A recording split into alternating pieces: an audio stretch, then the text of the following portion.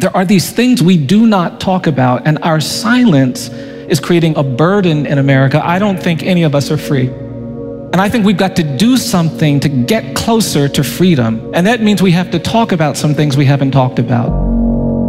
My great-grandfather, Thomas William Miles Sr., was lynched. It's shocking to me that there's very few places in this country where you can go and have an honest experience with the history of slavery. There are no places you can go and have an honest experience with the history of lynching.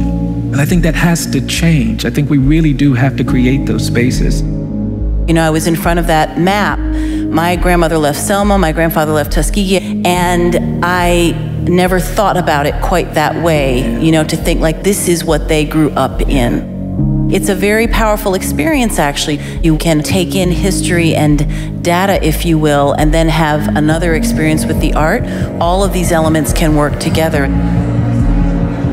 The reason why we are here, we want to liberate America for its history, but we can't get to liberation without truth. You can't get to reconciliation without truth.